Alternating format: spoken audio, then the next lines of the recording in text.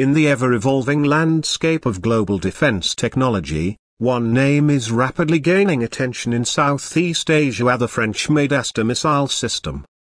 In 2026, the Philippines made a significant move in modernizing its air defense capabilities by finalizing its acquisition of this powerful missile system. Welcome to Motor Authority Philippines, where we explore military tech, defense systems, and the future of mobility and firepower. Today, we're taking a deep dive into the Aster missile and why it matters now more than ever. The Aster missile family, jointly developed by MBDA France and Italy, represents one of Europe's most sophisticated and combat-ready air defense systems. Designed to intercept and destroy incoming aerial threats at both short and medium ranges, the Aster series is a critical pillar in the defense architecture of multiple NATO allies. In 2026, the Philippine military officially confirmed the procurement of the Aster 15 and Aster 30 missile variants as part of its broader modernization program under Horizon 3 of the revised AFP modernization plan. Now, let's talk about why this matters. The Philippines is an archipelagic nation with over 7,000 islands, making its defense posture particularly complex. In recent years, with growing tensions in the West Philippine Sea and increased Chinese military presence in the region, the Philippine government has accelerated its efforts to build a credible deterrent force. Enter the Aster missile air system, capable of protecting airspace from fighter jets, cruise missiles, drones, and even tactical ballistic missiles. The Aster 15, with a range of around 30 kilometers, is designed for point defense. It reacts quickly and is ideal for protecting critical naval assets such as frigates. The Aster 30, on the other hand, can engage targets at distances exceeding 120 kilometers and altitudes up to 20 kilometers. It is suited for area defense, creating a protective bubble around a fleet or strategic land base. Together, these two variants offer layered air defense, which is exactly what the Philippines has been lacking. The deployment of the Aster missiles is expected to be integrated with the Philippine Navy's JAS-A copyright Rizal-class frigates, which are already equipped with vertical launch systems, VLS, compatible with the Aster family. These warships, built by South Korea's Hyundai Heavy Industries, were delivered between 2020 and 2022, but until now lacked the actual missile systems to complete their full combat potential. With the Aster acquisition, these ships will finally become fully operational multi-role combatants capable of handling advanced air threats.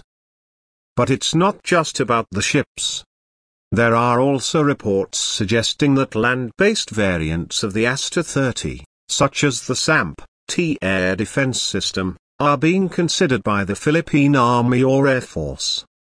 These mobile systems would provide coverage over critical infrastructure and urban centers, a huge leap from the relatively outdated short-range systems currently in place. Why did the Philippines choose the French Aster over other alternatives? One factor is reliability and combat-proven performance. The Aster system has been deployed by France, Italy, the United Kingdom, and other European allies.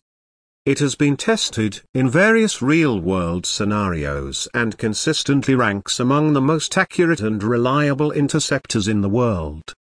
Additionally, the Philippines likely weighed its strategic partnerships. France has been deepening its defense ties in the Indo-Pacific region, viewing the Philippines as a key maritime partner. Unlike U.S.-based systems like the Patriot or Israeli systems such as David's Sling, the Aster offers a balance of performance, modularity, and diplomatic cooperation. Another factor is scalability. The Aster system is modular, meaning it can be configured based on specific mission requirements. Whether it's a naval installation, a mobile army unit, or fixed airbase protection, the Aster architecture adapts. That level of flexibility is crucial for a geographically diverse and strategically exposed nation like the Philippines. Let's talk about capability in more detail. The Aster missile uses a two-stage propulsion system with an active radar seeker. What does that mean? It can track and intercept targets autonomously. Once launched, the missile doesn't require mid-course guidance from the ship or ground launcher. This frees up the radar and command system to handle multiple incoming threats at the same time, which is critical in a saturation attack scenario, where multiple missiles or drones are fired simultaneously to overwhelm defenses. In practice, an Aster missile can detect, track, and destroy a sea-skimming missile traveling at Mach 2 or higher just seconds before impact. This kind of split-second performance could mean the difference between survival and destruction for a naval vessel or critical infrastructure. Training and integration are already underway. In early 2026, MBDA dispatched teams to the Philippines to begin advanced training with both Naval and Air Force units. Simulation systems were installed at Subic Naval Base and Villamar Air Base to provide real-time operational readiness. The first live-fire trials are expected in late 2026 at the San Antonio Naval Base, where Philippine forces will conduct joint exercises alongside French military advisors. There's a bigger strategic picture here, too. With the acquisition of the Aster Missile System, the Philippines is not only buying hardware, it is investing in doctrine, interoperability, and a message of resolve. Aster deployment signals to regional players that the country is no longer content with outdated platforms and second-hand solutions. It is embracing 21st century warfare with European precision. Moreover, it elevates the Philippines as a potential regional hub for joint training and defense collaboration. Japan, Indonesia, and even Australia are keeping a close eye on how the Philippines integrates these systems, not just from a military standpoint, but from a political one as well.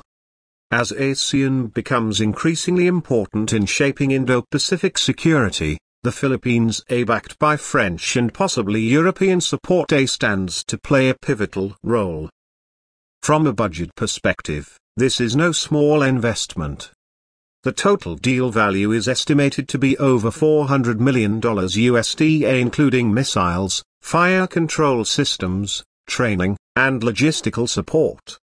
It is one of the largest missile system contracts the Philippines has ever entered, signaling a long-term shift in its procurement priorities. Critics have raised concerns about sustainability and readiness.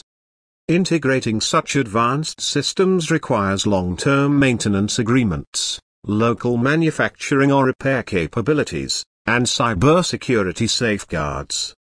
But the government has assured that technology transfer and localized support systems are part of the agreement with MBDA, ensuring that the system can be sustained domestically over the next decade.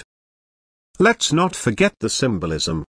In a region where gunboat diplomacy and gray zone tactics are increasingly common, having a modern and respected missile system acts as a form of strategic deterrence.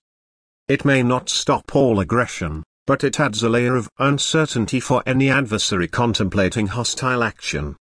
In the calculus of military planning, uncertainty is often enough to prevent escalation. As we look toward 2027 and beyond, the Aster missile system represents more than just a new weapon. It's a statement. A sign that the Philippines is no longer standing on the sidelines of regional security. It is asserting its right to defend its skies, its seas, and its sovereignty using the best technology Europe has to offer. This has been Motor Authority Philippines, your trusted source for cutting-edge analysis of military mobility, defense innovation, and strategic transformation. If you found this video insightful, don't forget to like, subscribe, and click the bell icon so you don't miss our next deep dive into the technology shaping tomorrow's battlefield. Merci et mabuhay. See you in the next video.